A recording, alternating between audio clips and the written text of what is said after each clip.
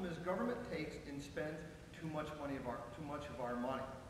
And I'll be getting close to 1,000 doors in Lycoming County this weekend, and I'm telling you that people that I talk to, real people that come to their doors and talk to me on their porches, they want it eliminated. I don't, you know, these are average people. These aren't people with great incomes that we have in government and other things. These are people that are working people that are really worried about keeping their homes.